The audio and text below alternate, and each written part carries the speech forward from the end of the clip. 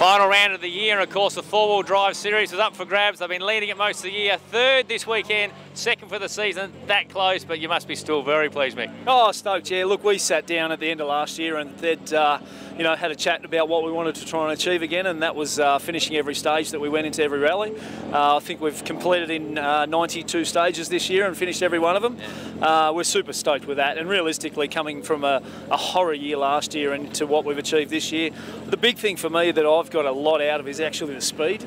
Our seeding list is, on the seeding list we're 6th or something now, which is, I think at the end of last year we were 64th or something like that. So, that's really pleasing, and we can only go up and get better from there, basically. So, Bernie, it's the rules this year, of course. 3 rounds count. You guys have done the whole season. It's been fabulous to have you there. So it must be a bit of pill to swallow. But like Mick said, the speed. You were a bit disillusioned. You almost reinvented yourselves this year.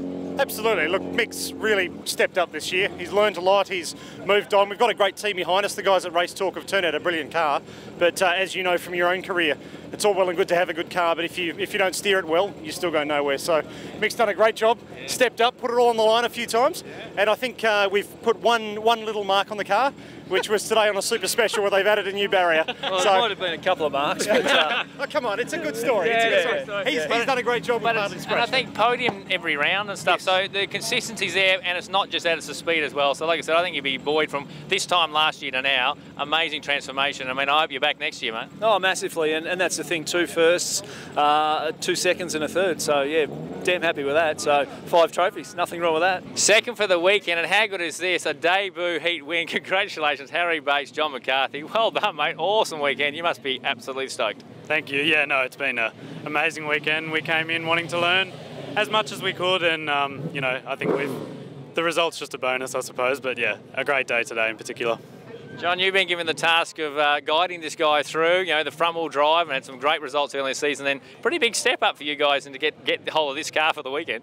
Yeah, maybe it's not lost on Harry, but it was pretty fortunate for us to get an upgraded car for this weekend as well, and it's paid off. We got the result, which is great news. It's good. What's it like in the car with him?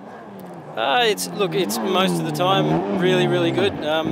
He achieves his speed the right way, not the wrong way, and it only gets messy every now and then.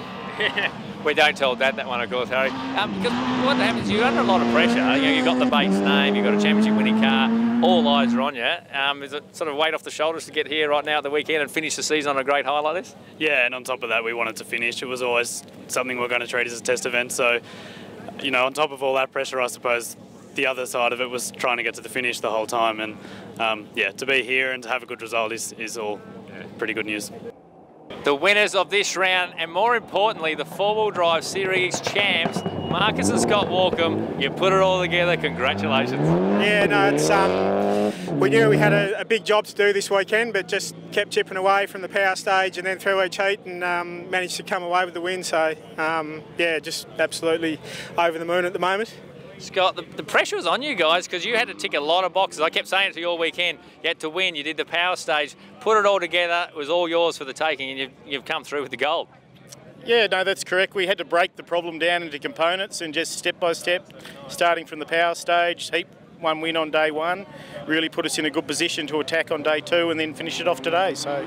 You're pretty quietly spoken, Marcus, and were you hunting the championship or just the rally? You've got great support from your family and your crew. Tell us how you're feeling right now. Oh, look, yeah, over the moon. Just we knew we were outside chance for the championship, but just had to put it all together and have managed to do so. So just really happy for the team and Mum and Dad and Scott. Yeah, so.